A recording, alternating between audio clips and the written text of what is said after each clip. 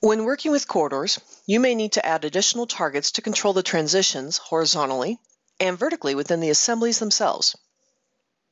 An example of this would be to add a bus turnout lane, such as the one shown in this drawing. Before adding the additional target, zoom and pan to the assembly. This is a standard primary road full section. Select one of these subassemblies. Then, on the ribbon in the Modify Subassembly tab, click Subassembly Properties to open the Subassembly Properties dialog box. And switch to the Parameters tab. Here you can see that it has a width of 12 feet. Click the Subassembly Help button and scroll down within the Help screen until you see the area called Target Parameters. Notice that there's an option with target for the lane, which means that you can stretch the lane horizontally to match an alignment, polyline, or feature line. Close the Help window and then click Cancel to close the Subassembly Properties dialog. Zoom and pan back to the area of the corridor containing the bus turnout lane. To add an additional target, select the corridor. Then on the ribbon in the Modify panel, click Edit Targets. At the command line, the program prompts you to select a region to edit. This region is highlighted with a blue line. When you click to select the region, the Target Mapping dialog box opens. In the dialog box, under Width or Offsets Targets, on the Width Alignment parameter, click in the Object Name column.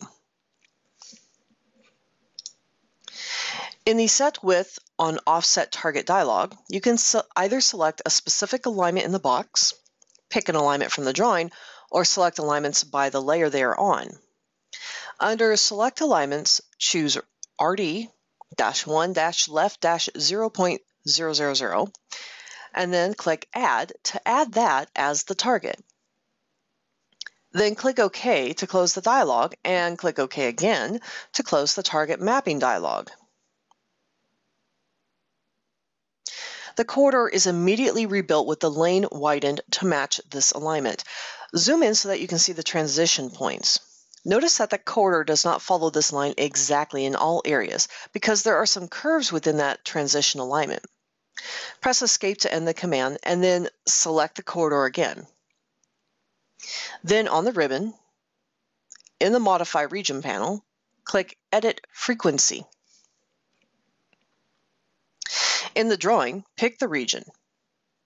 In the Frequency to Apply Assemblies dialog, you can see that the program is only sampling every 25 feet along tangents.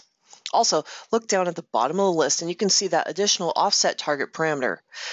Add offset target geometry points is set to yes. That is good because it is adding additional cross sections that are at tighter than the 25-foot interval. Expand the dropdown and change this setting to no so that you can see what happens when you turn this off. Then click OK. Now the drawing shows that the transition actually looks worse than it previously did. On the ribbon, click Edit Frequency again and select the region. In the Frequency to Apply Assemblies dialog, change the Offset Target Geometry Points parameter back to yes. Under Offset Target, there is also an option labeled Adjacent to Offset Target Start/End. Change that option to yes as well. Since there are curves in the tangent line, expand the Along Offset Target Curves dropdown and choose At an Increment.